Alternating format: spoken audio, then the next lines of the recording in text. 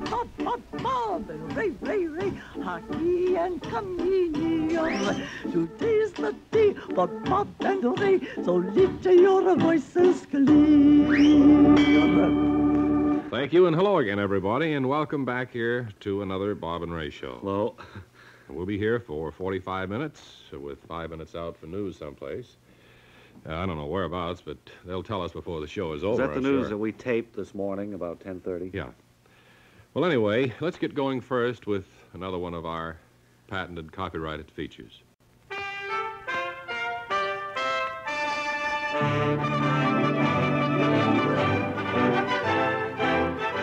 And now, the Kraftweiler Industrial Cartel, producers of all sorts of stuff, made out of everything, invite you to widen your horizon.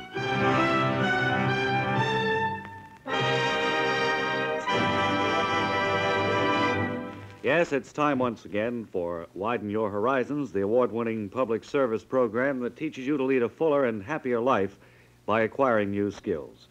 Our subject for today is how to use dental floss, and here to lead the discussion is Mr. Sheldon Blight of the Old Orchard Dental Floss Company. I assume I'm correct, Mr. Blight, in saying that your firm is one of the largest in the world. Yes, we turned out some 18,000 miles of dental floss in 1956. Now, that was an increase of about 3,500 miles over the preceding year. Uh-huh. And our president, Mr. Boxall, is aptly described as the floss king of the free world. Well, does that mean that there may be bigger dental floss plants behind the Iron Curtain? Well, it's hard to say. Radio Moscow contends that the state-owned dental floss plant in Leningrad is producing 30,000 miles a year. But I doubt it. Mm-hmm. I just don't believe they have the know-how. Now, you were telling me just before the broadcast that a lot more dental floss would be sold in this country if people knew how to use it. What did you mean by that? Well, the American people lose enough food vitamins and minerals between their teeth each day to feed the entire nation of Vietnam and part of Cambodia. And only about 6% of this food is ever removed with dental floss. Boy, I had no idea that figure was so small. Well, now the average person thinks that in order to run dental floss back and forth between his teeth, he must get one hand completely inside his mouth. Yeah. Now, this is an erroneous idea. Now, my mouth is of average dimensions, and I have no trouble using dental floss at all. Well, now, I think we should get right along with the demonstration here and see how this is done. Could we? Well, now, the first step is to break off a piece of dental floss about 9 inches long and form a small loop at the point where you intend to insert it between the teeth. I'll explain that Mr. Blight has broken off the dental floss, and now he's forming the loop. There it is. Now, you see, I put the floss between the teeth, keeping both hands outside the mouth. Then I run it back and forth. What's wrong, Mr. Blight? Well, running it through my lower teeth, I got it caught in a crown of needs to tie the lower together. Well, it has, I guess. It seems to have a double granny knot in it there, too. I certainly never saw anything like that before. Well, I read about it once in a trade here.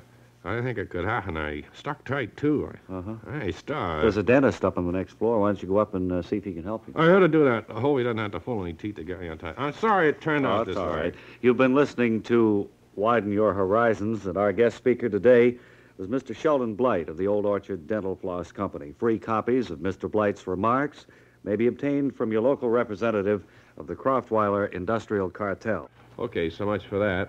Now let's get along to our next feature. Now, the makers of Tingle, the wintergreen-flavored dental floss, invite you to join us for another thrilling adventure of Elmer W. Litzinger's Spy.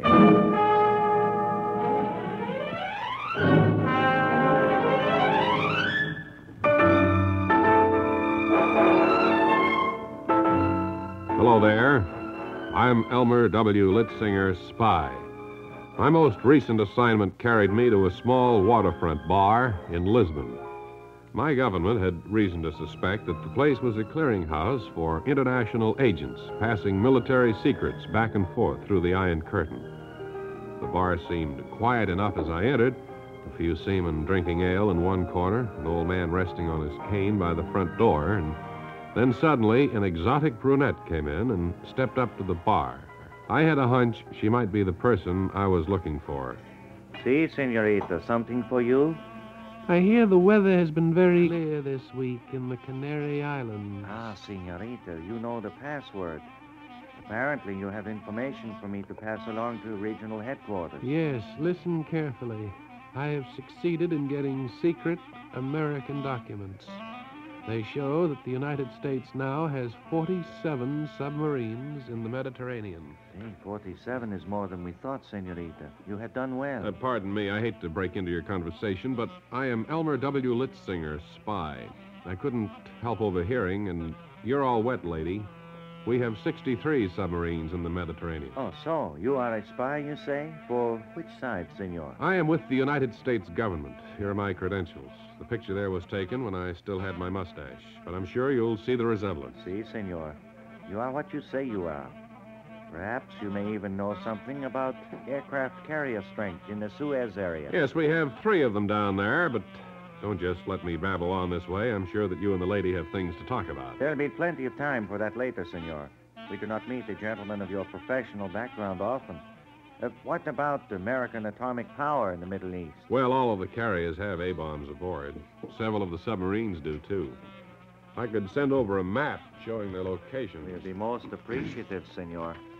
Well, gee, it sure is nice to meet friendly people so far away from home. Won't you have a glass of wine with me? There's still some in the bottle over on my table. No, thank you, senor. It has been poisoned. Well, okay, then. Incidentally, I'll have to file something with Washington about you people. That's what I was sent here for. I wonder if you'd be good enough to give me your name. Of course, senor. I am number 723. And I am number 812. But people who know her well just call her 8. 723 and 812. Well, this is the meaty kind of stuff that good spy reports are made of. I'll get a cable off to Washington immediately. I'll just say, the case of the Lisbon bar closed successfully by Elmer W. Litzinger, spy.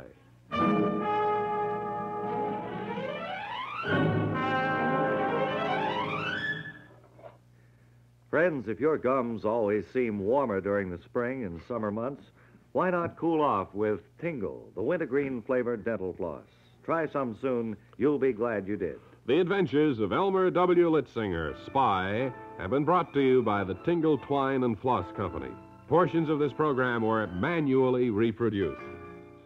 And down here in our studio audience, we're going to say hello to some of the folks who've come from various places to see us, and we're always happy to see them, certainly, aren't we, Ray? And first of all... What, Bob? I wasn't listening. I said we're very always happy to see these people. Okay, but look, don't include me in the conversations, will you? I'm way up on the stage. I know. You're out in the audience. It's the only chance I get to wainscot the walls. Okay. Could I have your name, please, sir? Yes, my name is Frank L. Diddy. And what's the unusual occupation that you have, Mr. Diddy? Well, I'm a professional splasher. You mean you work at a swimming pool or what? No, I'm employed by several New York dry cleaning companies, whose names I'd prefer not to mention. And whenever we have a rain, it's my job to drive through puddles and splash as many pedestrians as I can. Well, in other words, this creates more business for the dry cleaners, huh? You know, you've got a good head on your shoulders to figure that out. Well, the whole thing seems like kind of a dirty trick, but you seem very proud of yourself. Well, it's really quite an art. Now, you've got to hit the puddles at just the right angle to get the maximum effect, and that takes plenty of practice. Well, you know, it seemed to me that a splash is pretty much of a splash, no matter how you do it. Well, no, that's not the case at all. Now, you have to be sure that the muddy water will hit the portion of the person's clothing that has to be dry cleaned. Now, if you go through a puddle too far out in the street, you'll just ruin his shoes. If you come in too close to the curb, you might splash mud all over his face and miss the clothing entirely. Well, you can only do your work in rainy weather, then, I take it. You must have some pretty long layoffs during the dry spells. Well, splashing is the big thing with me, but my employers manage to keep me busy most of the time. On a clear day, for example, I go around to restaurants and bump the arms of waiters. They're causing them to drop the food they're carrying? Oh, they drop it all right, but if you get your timing down pat, you can be pretty sure that they'll drop in somebody's lap. And, of course, that means more dry cleaning. That's right. If I can, I try to find the waiter who's carrying a tray full of soup. Now, soup soaks into the clothing very well and leaves a nice stain. Well, I can't say I really approve of this work you're doing, but I want to thank you for coming up on our stage and telling us about it. I wonder if you'd care to sign our guest book before you leave. This book right here? That's right. You just put your name right beneath Noel Coward's there, all right? Oh, I'm terribly sorry. That was awfully clumsy of me. Oh, now you spilled ink over my suit, all over the book. I don't think I'll ever be able to get this Oh, out. a good dry cleaner can fix that up for you. Here's the address of one in the neighborhood. Just take the suit over there and tell them I sent you. Okay. Thanks again, and goodbye. Goodbye.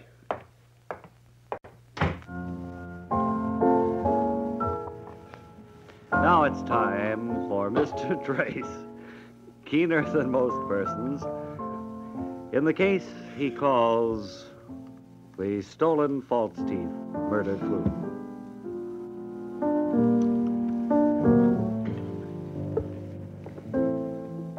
The scene is in Mr. Trace's private office as he calls for his assistant, Spike Delancey. Here. Yes, boss, did you call? Yes, Spike. I've been having trouble, as you probably have been able to see. Saints preserve us, boss. Your smile is different. Someone, Spike, has stolen my prosthetic appliance. You don't say, boss, that you're without your teeth. That's exactly what I say, Spike. Well, who would want your teeth, boss? I don't know who could pull a dastardly trick like this. Where did you last see them, boss? Well, I had lunch at the lunch counter downstairs.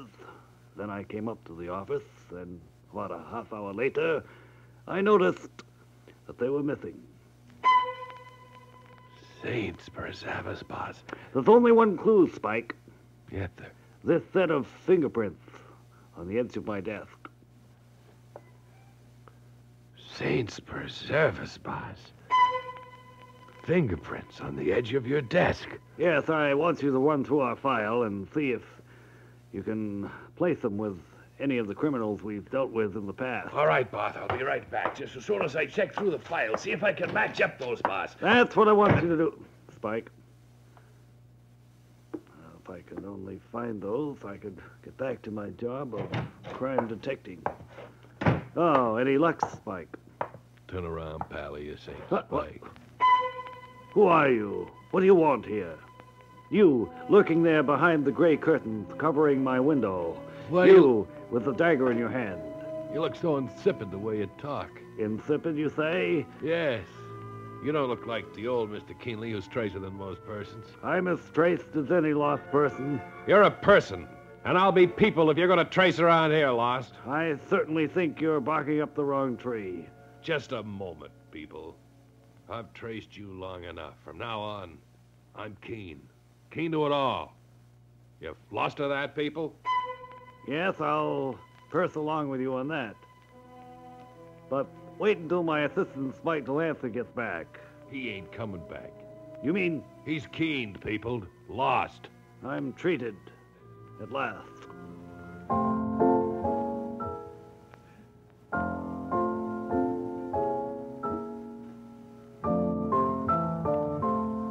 Today, we heard part one of a two-part story from the files of Mr. Trace, keener than most persons. The case he calls the stolen false teeth murder clue. Say, Bob, Barry Campbell is here to say hello to you and to me and to all his friends across this great nation of Our ours. good old show business friend Barry Campbell, star of motion pictures, television, radio, orchestra work. Barry, come in here and sit down. Say hello to Ray. All right. Come on. Barry, when did you get in town? And let's have a real old-fashioned gab fest here and just kind of bring ourselves up to date on your activities. It's been quite a while. Well, I tell you, bad luck has been dogging my heels, Bob, and all my ventures and enterprises in the last year or so. I'm sorry to hear that. My TV series, The Combat Mess Sergeant, didn't sell, and I sunk all my savings into making a pilot for that thing. Yeah, I know. I heard about that. I cashed all my bonds and everything. $87.50 went right down the drain. Mm-hmm. And I think, actually, I'm a little ahead of my time with that show. It's a little too cerebral. Well, Combat Mess Sergeant, of course, the title alone would rule out a great portion of the viewing public, I Bob, would the think. Combat Mess Sergeant, the idea was that he wasn't to be the hero or the mess sergeant himself. We were to have a different episode, but it would just happen around the mess tent. Oh, all the action would take place there around the boiling pots and kettles and Right. But, field stoves. well, I'd rather not talk about it anymore. What I'm working on now... I see you're still wearing the fatigues that you were going to wear in that... I got to. Well, what what I'm happened working after on now, Bob, is the fourth major league. Going to Fourth Major League. Baseball. I'm going to call it the Global League. I'm working now. We already have a franchise in Tehran. We got one in Paris going. Good. Yeah. We're trying to work some arrangement to get a team into Moscow, and the Cairo Sphinxes have notified us that there's interest there. Well, it that seems sounds that like... Cairo's going to put up a stadium for them. Sounds pretty good, but... The only problem there is they don't know how to play ball, of course. Isn't sports a little bit far afield for you? I mean, your talents seem to lie along the entertainment, well, like movies and acting and the band.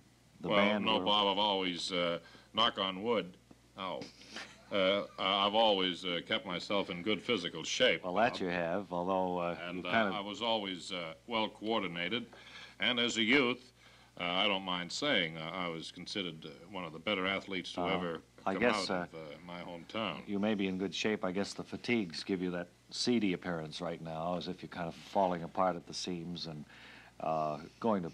Well, pop, if I look lumpy, Bob, it's because I have a bottle of ketchup in this pocket here, and of course I have all the contracts for the different teams in this pocket here, and I have a toolkit in this pocket.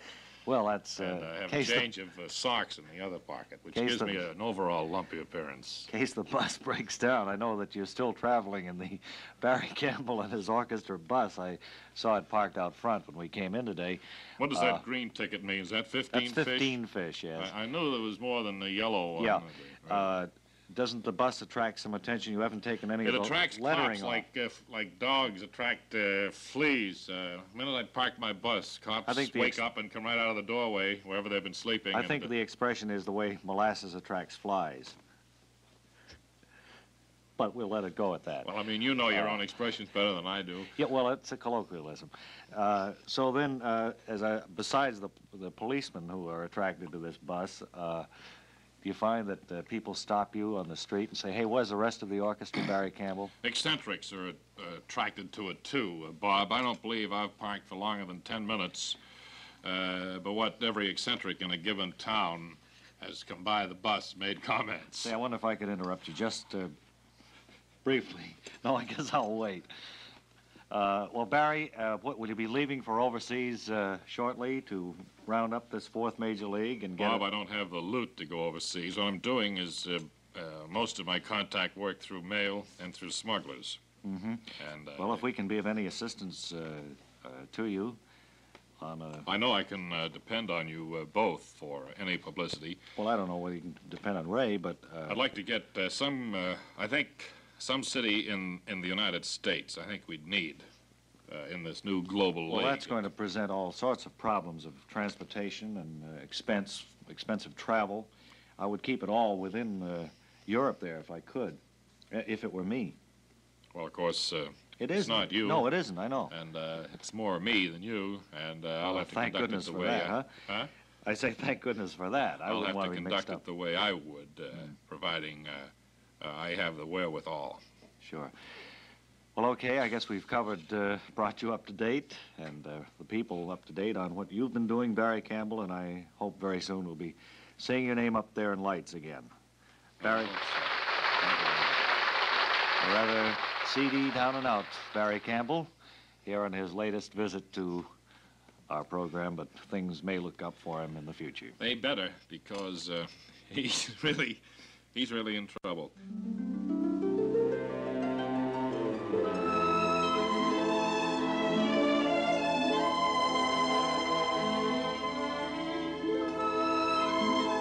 And now, as a portion of the Bob and Ray Show, we bring you another episode of One Fella's Family. Today's episode, entitled Sweet Remembrance, is taken from book CLMIX. Chapter XXXII, page 2. It's 11 minutes past 11 in the morning as we look in on Mother and Father, who are standing in the kitchen just finishing the breakfast dishes. And we hear the old gaffer say... Well, Fandy, looks like another nice spring day. As soon as we finish the dishes, maybe we should take a walk down by the seawall. Yes, I think the tulips are up now, practically blooming. Yeah, I see a bank of fog off the horizon. Any old junk. Oh, here comes the junk man, Fanny. Any old junk. Rag! Rag! Looks like he's pulling into the driveway. Haven't seen one of those old rag men in years. No, and we don't have any junk to sell, do we? No, we've thrown out all those things. Oh, he's getting down off the wagon and Everything ringing the doorbell. Here. I'll let him in. All right. Here. Yes. Got any old rags, junk? Yeah, my Big wife pads? my wife and I were just discussing the fact that we didn't have anything to sell. Give a nickel for the jacket you got on. This one here? Yeah. No, I don't think I'd want to sell this. It's a gift from one of the family. I make a buy here. Here. You use this stove much? Well, every day, 3 times. $2.50 worth for you. No, we were commenting we hadn't seen a junk man like you for some time. Well, wait just a minute there, sir. You can't come in here and take away our stove. I don't think I can give you too much for the table. Well, it's not for sale Give me in the a first. dime. You Get the whippersnapper. table, take the dime. Leave the table alone. Fandy, What? these men are stealing us of everything we have here in the house. He's paying. I know, but it's not enough, Fandy. My word. You want to keep these things for sweet remembrance? About time we get rid of this old junk.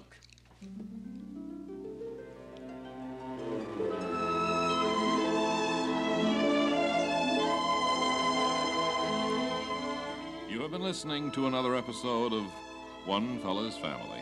Today's episode, entitled Sweet Remembrance, was taken from book CLMIX, chapter XXXII, page 2. One Fella's Family is written and produced by T. Wilson Messy. This is a Messy production. You know, each week we receive literally hundreds of letters from souvenir hunters who want some memento that duly belong to Bob and Ray. Well, naturally, we can't fill all of these requests, but from time to time, we are going to give our studio audience a chance to buy at auction some object that belongs to one of us. Today, we're offering Ray's hat, a beautiful item that any souvenir collector would be very proud to own, I'm Now, sure. you'll notice, neighbors, that this hat is in the fashionable Tyrolean style, and that it's a lovely forest green in color. What's more, it bears the initials RG inside, which certainly proves that it belongs to Ray. Now, let's begin. What am I bid for this handsome object? I wonder if I could examine the merchandise before the bidding begins. Oh, sure you can, madam. Here, if you just hand the hat down to the lady. Wilbur, thank you. It's awfully stained around the sweatband. Well, that, of course, proves that the hat actually has been worn.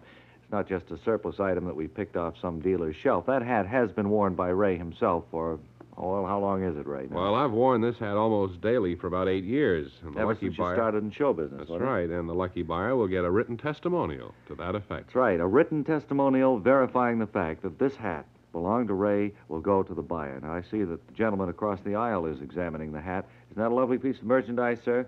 Well, it wouldn't do me any good. It's a 7 1/4. I wear 4 7/8. I have a very small head for a man my size. Yeah, for a man over 6 feet tall and weighing, I'd say, about 200 pounds, you do have quite a small head. But, of course, you got to realize that you wouldn't be buying this hat to wear. You'd be buying it as a souvenir, right? Well, I don't know who'd want an old beaten-up hat with a stained sweatband as a souvenir, anyway. Well, all right, madam. I'll just assume that you don't know the true value when you see it. Will anybody open the bidding at $50? Do I hear $25 for this authentic Ray Goulding Tyrolean hat? Oh, come on, friends. Don't be bashful. What do I hear as an opening bid? 58 cents? Man with a small head bids 15 cents. And I'm sure, sir, you're joking. You couldn't buy the feather in this hat alone for less than half a dollar. Well, I'd have to have it shrunk so much to fit me that I just couldn't afford to pay any more for it. See, they charge me $3, $4 just to shrink it down to a 4 7/8. Well, we have a bid of 15 cents here. Would anybody care to top that? Well, I'll bid a quarter for it. I hear 25 cents. Madam, I'm sure you don't know what you're saying. The hat is virtually priceless. Ray only buys a new one every 8 or 10 years, and this means that hats actually owned by Ray Goulding are very, very scarce. You see, I want to give it to my nephew, but my stars, you'd have to have it cleaned and blocked. It looks terrible that way. Well, look, we're not putting this item Almost up as a health menace. It's not an item of wearing apparel. It's a souvenir. Now, who'll raise the bid from 25 cents? I hear 25 cents once, 25 cents twice. Ray, you willing to let this hat go for 25 cents? No. If that's all you can get, I'll just wear it for another year or so. Well, that's it, neighbors. The owner has decided not to let the item go for the top bid, so we'll have to put it back in stock. But you folks be sure to join us for our next auction when another item actually belonging to Bob and Ray will go on the block. Bob lost one mitten during the past winter, and he has consented to let us auction off the other one right on this stage at our next sale. So please be with us, will you? Thank you. Thank you. Okay, now then to Wally Ballou at the Acme High Fidelity plant, where they make all this high fidelity equipment up in Naugatuck near Saugatuck, Connecticut. So if you'd come in, please, Wally Ballou. Lee Ballou, Naugatuck, Connecticut, with another spot description of heavy industry in China. Like, with the gentleman who has established the part and... wait a minute, engineer. Name, sir. Got no, with no time at all. And so, as we walk over here, I want to chat with the gentleman who is responsible for all this. When did you first start in the high business? Well, I was never quite satisfied with the commercial type of receiver, so back about 11 years ago, I decided to make my own.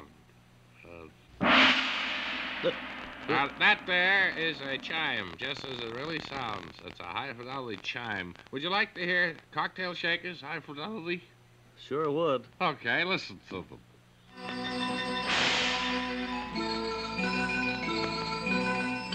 That doesn't sound like cocktail shakers to me. Doesn't to me either.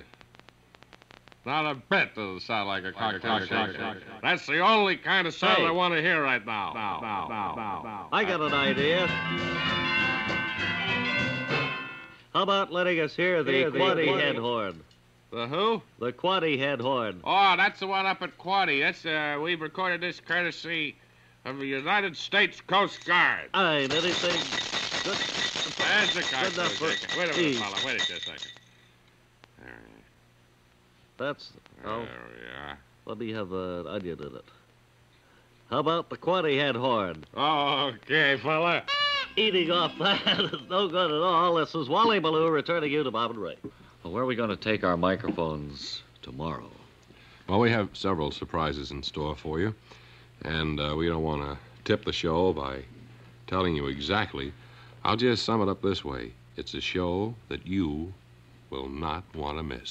And that's the first half hour of today's Bob and Ray show with records, and we'll be back after 5 minutes of news with 10 minutes more of same. This is Mutual, the radio network for all America. I'd like to take just a few seconds now to remind you that your druggist presents the Bob and Ray Show every afternoon, Monday through Friday, over this station, WOR, beginning at 5 p.m. And here in this area, the Bob and Ray Show is presented by the members of the Westchester County Pharmaceutical Association and the members of the Rockland County Pharmaceutical Association. Get to know these druggists. You'll welcome the service they give, the late hours, the quick delivery, the complete up-to-the-minute products, and all the famous brand names. Yes, your druggist is always ready to serve you, so stop and shop at your nearby druggist today. This is WOR, AM and FM, New York. Now again, Bob and Ray.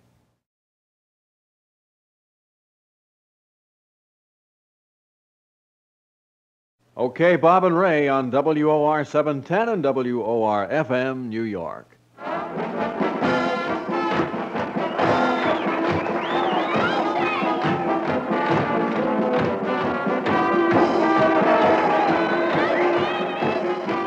How you doing, fight fans? Hi, everybody. Back here again at the Bob and Ray Show. You're a really big one today.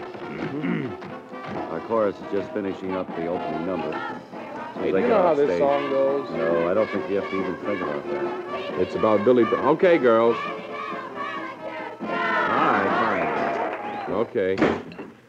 And fine-looking group of young ladies they are, too, as they leave our stage. That was our big spectacular for today. Well, let's see. You have a lucky phone call to make today? Or is that going to be later? I guess so. I'm just checking through my schedule to make sure that we're on time. Well, we're right on time. We have... want to continue talking with some of our studio guests who have turned out to be such interesting people. You were playing music because I like to dance Yeah. around this time of day. Yes, we're planning to, Webb. As a matter of fact, right now we had a record that we... Well, want to extend my congratulations to you. Says he wants to extend his congratulations to us. May all the good luck in the world come your way. Well, that's very nice of you to say so. He said, may all the good luck in the world come your way. I couldn't figure what he said at that point. Gotcha. But it worked out real good. Here's that music you were looking for. Oh, good.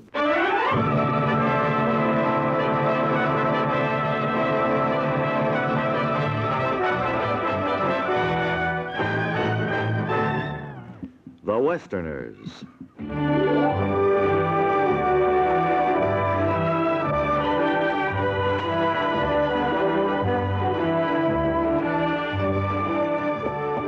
Well, Slim, must be just about time to pull up and make camp for the night, wouldn't you think?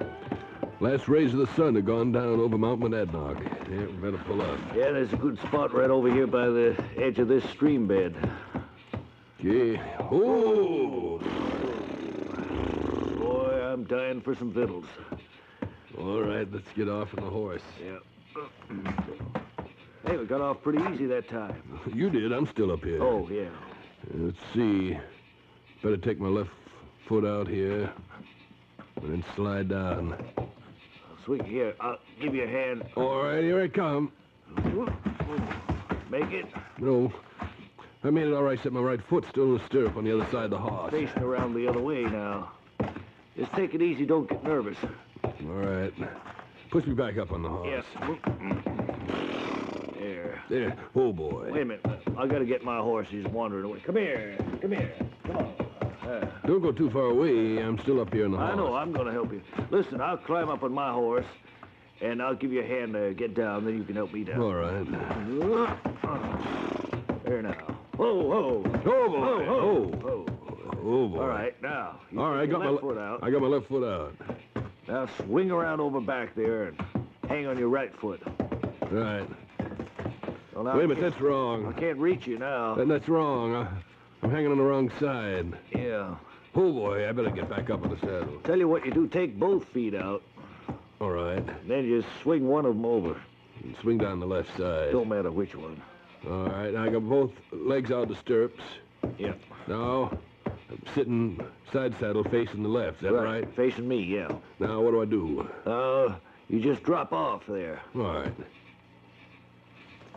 See how wait, get the rein around the neck. Yeah, I'll loosen it, boy. We get it off right there. Yeah. There. Now, Whoa. tie up my horse.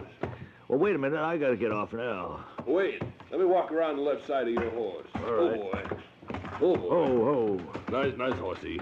All right, now take both your feet out of your saddle. All right, I or got out 'em of out. your stirrups. Yeah, I got them out now. All right. Now, just be sure I don't get caught in the reins like you did. That's right. We'll put Silly around trick the like horn on that. the saddle. Yeah.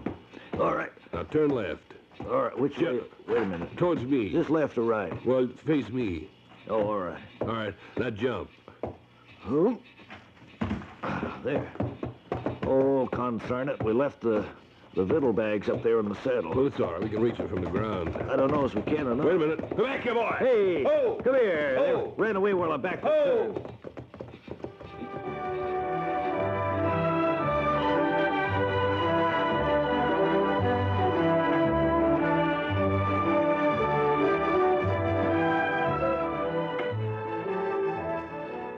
Smellorama has been forced to close down. They lost some of the perfume that they were displaying. I mean, people were taking samples. Yeah, they ran out of most all of the samples. Well, that's what happens, see, folks, when you take things in an unauthorized manner. It only hurts others now. See, Smellorama just will not exist anymore. That's it. It's right there in black and white. Jeez. Well, here's a card just right now from Adelphi College out in Hempstead, Long Island. Says, please stop abusing Webley L. Webster. We want to hear him play all of Jealousy. Well, didn't we tell him yesterday that we would try and do it today? Here's one from Reading, Pennsylvania. This is probably a complaint as to our treatment of Webley, too. Well, I think we've been pretty fair with him. I think we've given him the benefit of the doubt wherever we could. Oh, hi, Webb. Oh. Come in, Mr. McGrath. Oh, you've got a friend with you, I see. I'd like to meet my attorney. Why clam up? Word. I'm Bill McGrath, Yes, sir. attorney for Mr. Webster. Like a little pre-trial examination, if you don't mind. Well, Pre-trial I don't examination. follow this. Just a moment, sir. Quiet, Webster. I didn't Now- say anything, Mr. McGrath. Oh. I'm just standing here. Let me read this statement. On or about the 14th of May, Yeah. 1957. Yeah. The parties known as Bob and Ray did willfully and over the air embarrass my client, Well, we got Mr. it. It Webster. isn't the 14th. Huh? It wasn't the 14th anyway. It was the 15th. Oh, yeah. Yes, sir. Now, Mr. listen, McGrath. quiet, Webster. I didn't say anything, Mr. McGrath. I'm just Don't sitting here. speak unless you say what I tell you to say. Yeah. You did willfully embarrass my client, causing him great embarrassment and chagrin. Mm-hmm. Held him up to And, ridicule to the public, didn't Held we? him up to ridicule to the public. Right. I hadn't thought of that, but that's very good. I'll write that in there. Have you got a pen? Yes, sir. Here you Just are. write it in. How do you spell ridicule? Ridicule. R-I-D-I. Quiet, Webster. I didn't say anything, Mr. McGrath. Boy, I'm you just got sitting yourself here. a good lawyer. That's all I got to say. R-I-D-I-C-U-L-E, I think. See, Mr. McGrath, we figured this was just a little joke and that it would blow over. It's no joke, It's as you no notice joke. now. The sum of $75,000. You're suing us for $75,000. You're suing us for $75,000. Oh, you're crazy. Have you checked out Dun & Bradstreet or anything? No, but I expect to do that a little later today. If you'll just sign here, please. Wait a minute. I'm not signing anything No, till no. we talk to our own lawyer. He's in Philadelphia, but... We soon can as get him here by next week. That's right. All right, I'll expect a call from him then. All right. Come on, Webster, and keep quiet. And there he goes. I guess he's serious, huh? Getting a lawyer Looks like in he here. is, yeah, Well, yeah. We'll see what'll develop. Webley with a lawyer. Well, what do you Ho, know? Ho, ho. Do you have any music there? Good.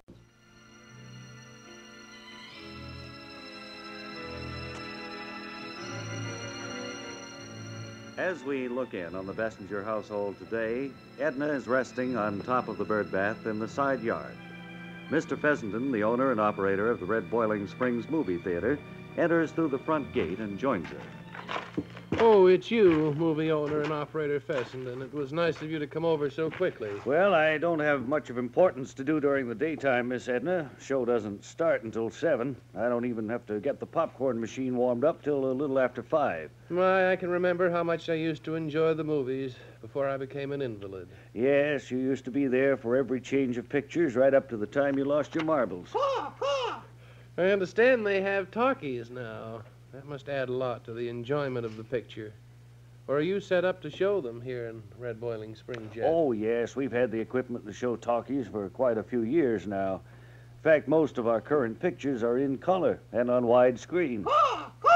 My lands. I'll bet Theda Barra is beautiful in color. Well, I don't believe we've had any of her movies since color came in. It's mostly Rock Hudson, Tab Hunter, people like that. And Richard Barthelmess, too, I suppose. I don't remember having shown a picture with him in it recently. Of course, I'm usually out in the lobby taking tickets. Sometimes I don't get to see the movie at all.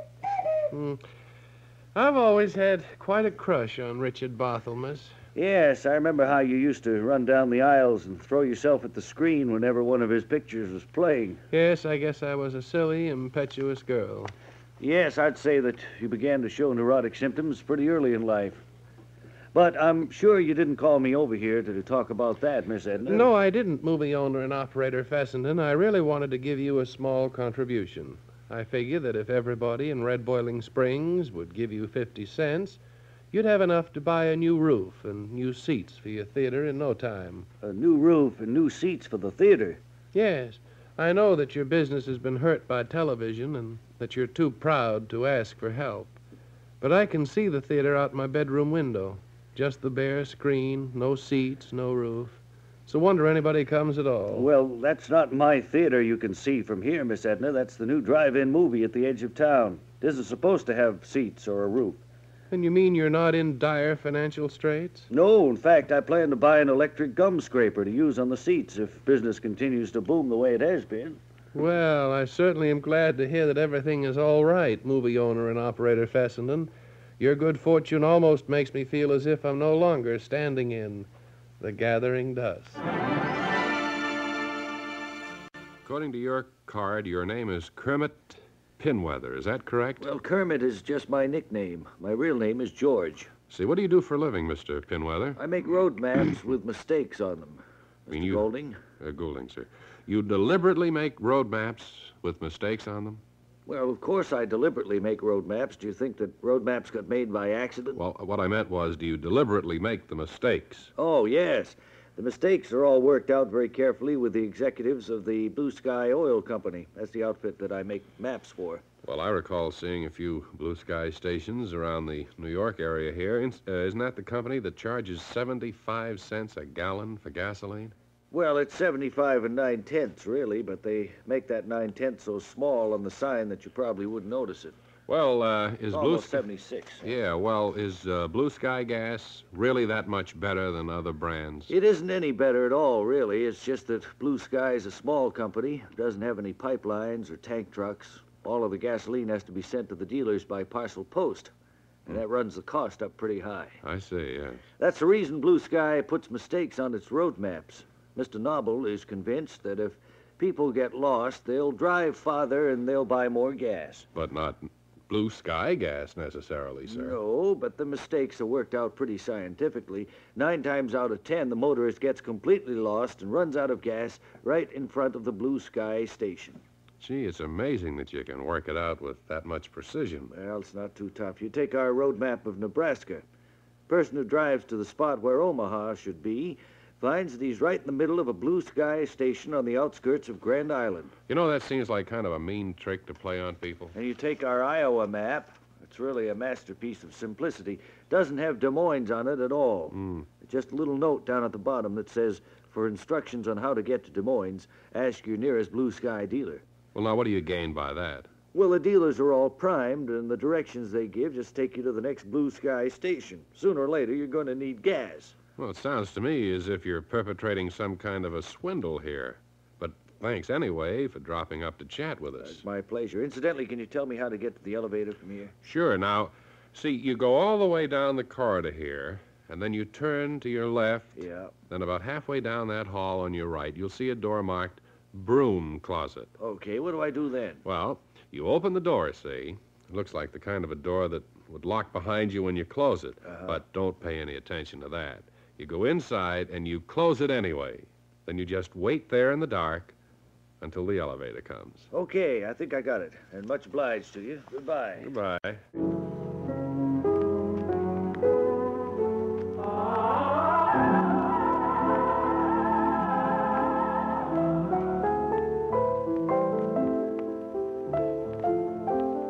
Now, for the many fans who wait for her on the radio, we present once again the interesting story, The Life and Loves of Linda Lovely, Girl Intern. Written for radio by Ole Olehi, it stars Marcia Van Alshot as Linda, Sherman L. Sturdley as David, with Hugo L. Summerstopper as Uncle Eugene, and Webley L. Webster as Ricky L. Llewellyn.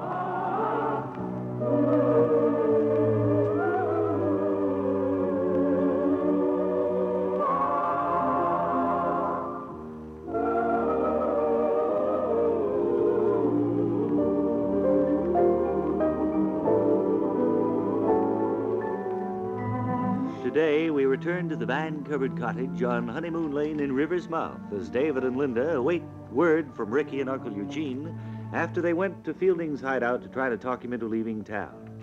They don't know that Fielding has tied Ricky and Uncle Eugene to chairs and set fire to the hideout, and they've been trying to get the telephone operator to give them some... Well, hand me the phone, would you, please? Would you hand me the phone, Dave? Come and help that way. But now... Let me dial operator. Who are you calling, Linda?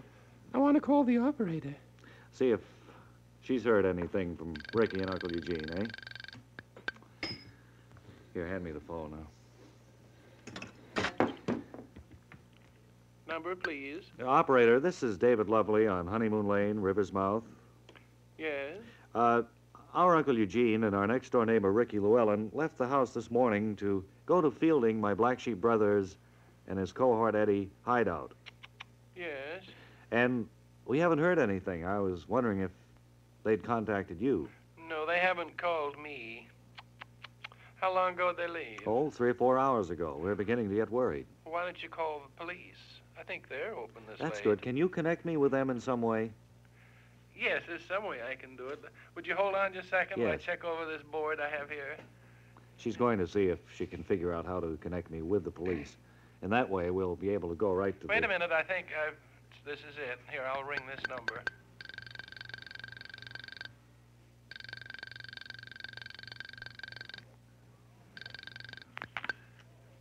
Hello? Hello, who's this, please? The police?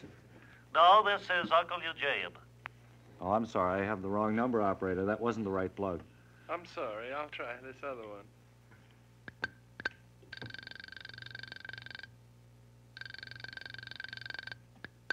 Hello, McGaffigan's. Is this the police department?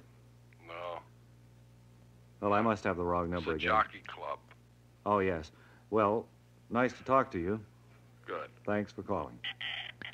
No, operator, that wasn't the right number. Well, do you know where the police station is located? Well, it's right in the center of River's Mouth, Why yes. don't you, do you have a car? Yes? Why don't you run down there and explain it to them? Meanwhile, I'll see if I can figure out this board. Good idea. Thank you.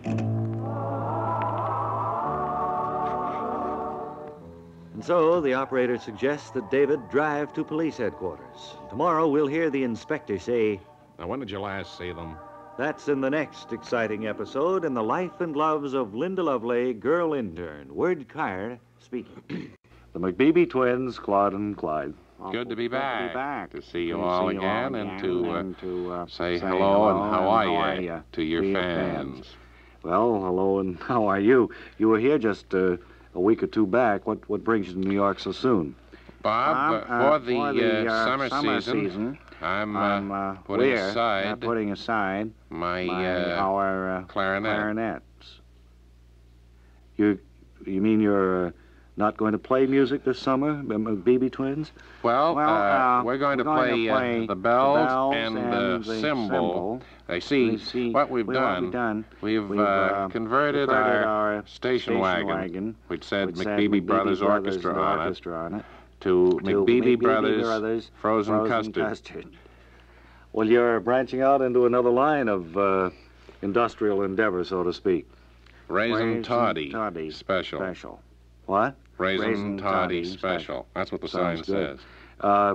You were playing in New Jersey, your last engagement. What happened? Well, to put it bluntly, we were a thud. A bum. Bum. You didn't go over down there at Al's Bar and Grill, huh? That's exactly what happened. We went over Al's Bar and Grill. Over the whole thing, huh? That's right. Well, there was some rowdies there. Some from college, Princeton, and they came in and they didn't take kindly to our music and exhibited their feelings by throwing us around. Well, I'm sorry. I hope that there were no serious mishaps. 7 cents. 7 cents. What? That's the rest of the sign. That's the rest of the sign. Under Raisin Toddy, it says 7 cents. Gone up, isn't it? Yeah. Yes. Well, everything has. Everything has. Well, good luck, and we'll look for your McBeebe twins and their orchestra ice cream wagon this summer. Frozen custard. Yes. Wherever you happen to be. Just listen for the jingle of the friendly bell. Friendly bells and cymbal. Thanks, gentlemen, and goodbye. Thank you. It's always a pleasure. So we're having a little trouble with our lines, friends. If you can just abide with us just for a few moments. Terribly embarrassing, I'll say. We're getting flashing light now from at Master Control saying that the line is in good shape. A little feedback, too, unfortunately. Now then, it's Doesn't time happen we on call big again. shows.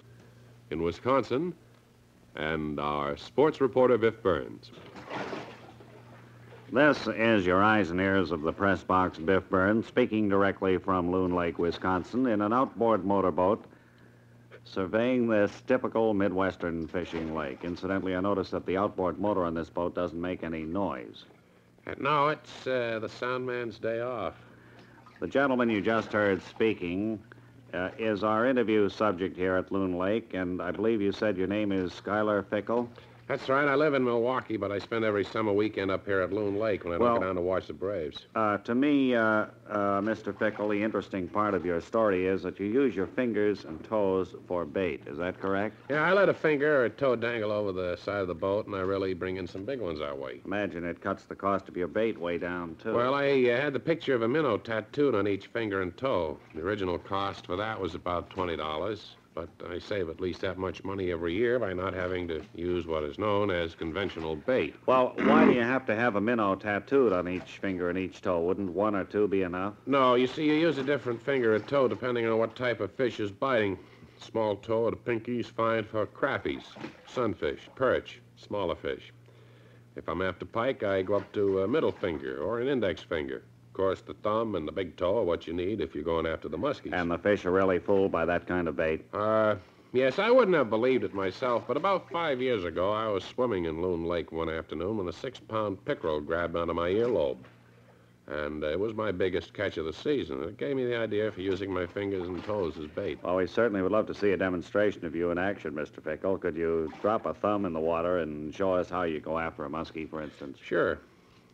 Since I don't need any tackle, I'm prepared to fish any place at any time. Well, Mr. Fickle has dropped his thumb over the side of the boat now, and he's letting it drag idly under the surface of the water. I can't promise any results, of course. The lake's been pretty cloudy all week. Well, it's your style that we're mainly interested in seeing. Wait a minute, I got a bite. Feels like a big one. Yes, the fish just surfaced, and it's a big muskie. Mr. Fickle is attached to his thumb there. I'd guess that it's at least a 25-pounder, and I'd say you're in for a real battle, Mr. Fickle. Well, I just braced my feet against the side of the boat and pulled now, see? Boy, this is a strong one. Fickle is hanging halfway out of the boat now. Maybe you'd better let him go. Well, I can't let him go. I haven't got him. He's got me. Fish is trying to drag Mr. Fickle into the water. I guess that about wraps up the story from here at Loon Lake, Wisconsin. And this is Biff Burns saying, until next time, this is Biff Burns saying so long. Back to Bob and Ray. Bob and Ray, television critic Crawford Paisley. I noticed you're wearing Bermuda shorts today. You're kind of rushing the season, Crawford, a little bit? Well, these aren't Bermuda shorts, Bob. This is my underwear. Oh. See, I stepped in one of those press-while-you-wait places on my way over here, and somehow my pants caught on fire while they had them in the machine. Oh, too bad. There's really nothing I could do but come this way. Well, I hope you don't catch cold or get arrested or anything like that. I was sort of hoping you might have an old pair of pants of some kind around here that I could borrow to wear home. Hate to go home this way. Sorry, I don't believe so. This is a two-pants suit I'm wearing, but I don't have the other pair with me. I guess I'll just have to take my chances then. It's awfully drafty, though, around my knees. Well, maybe you'd forget some of your discomfort if you just went ahead with your review, Crawford. Bob, I really caught a wonderful show the other night. It was a lavish spectacular put on by our station over there in Red Bank. Well, local spectaculars are kind of unusual. I guess it does merit a review. Oh, I agree with you. I've never seen the networks put on anything more lavish. The thing opened with a fellow sitting in a chair behind a desk. Well, it doesn't sound very spectacular so far. Well, I think it does, Bob. Dave Garroway just has a stool on Wide Wide World. This fellow had a full-size desk and a leather chair with arms on it. All right, well, what happened next, Crawford? Well, the thing started out kind of slow and informal. Excuse me, this fellow told a couple of stories about Congress down in Washington. I guess they were supposed to be jokes. I didn't get the point of them. Anyway, all of a sudden, out comes a bunch of actors dressed like Egyptian soldiers. Oh, it was a dramatic program then. Well, I figured it was going to be, but they just had the narrator talking about Egypt for a couple of minutes while these actors drove through the set in trucks and walked through some piles of barbed wire. Was that all they did? Well, that was all. I expected them to come back later, but they never did. Instead, they brought in an actor who was a dead ringer for President Eisenhower. And he put on a skit that the narrator described as a news conference. They had the stage all filled up with other actors dressed like reporters. Well, now, you know, this is beginning to sound This like... spectacular was sponsored by a local meat market. I don't know where they got the money to hire so many actors. Maybe the guys who had taken the part of Egyptian soldiers probably just changed costumes. I don't know. No, I think the explanation is that you didn't see a spectacular at all. That was just a local news show. No, they couldn't have gotten all those Egyptian soldiers to come to the studio. They must have been actors. No, nobody came to the studio. The soldiers were shown on what they call a film clip. It's like a newsreel. Gee, I didn't know anything about those things. I feel kind of foolish. If you'd show us your script in advance like we asked you to do, these things wouldn't happen, Crawford. Well, I sure will next week, Bob. You can bet on that. All right, fine. We'll see you then, huh? Goodbye. Hey, you in the polka dot shorts, you're under arrest. Wally Ballou reports that he's standing by with an interview with a toll house tender in Logansport, Indiana. So if you're ready, come in, please. Wally Ballou.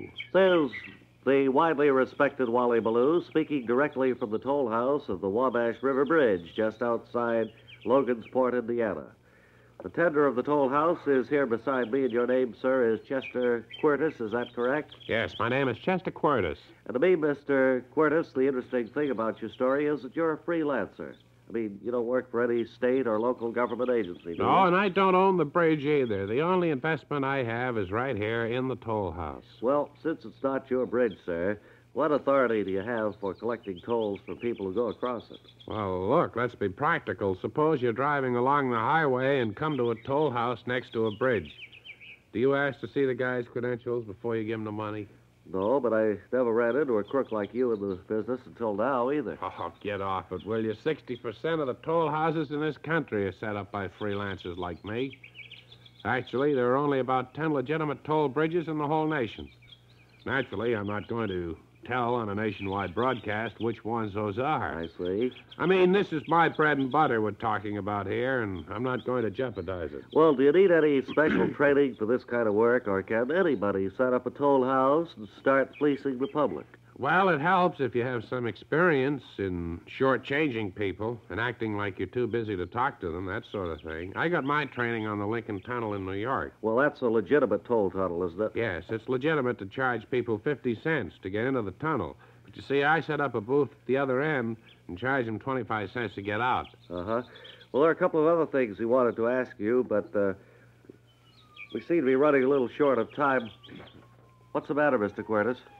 Well, there's a state police car coming down the road. I've got to hurry out and change the sign. Change the sign? Well, that's just another little trick of the trade. I've had a special sign made up. On one side, it says pay toll here. On the other side, it says fresh orange juice. See, whenever the cops come around, I just change the sign. They think I've got a legitimate orange juice stand there. Oh, I see. Well, thanks for talking with us, and I must say that you're quite a human parasite, Mr. Well, Quirtus. it's nice of you to say so. Incidentally, if you're driving on north across the bridge toward Monticello, it'll cost you 2 bits. No, I'm not crossing the bridge. I'm going back to Logansport. Okay, cheapskate. Now, this is Wally Ballou sending it back to Bob and Ray in New York. Well, this is the end of another week here at the Bob and Ray Show. And we may hear you, or you may hear us on Monday. We don't know. Think about that. Think about it. Mm-hmm.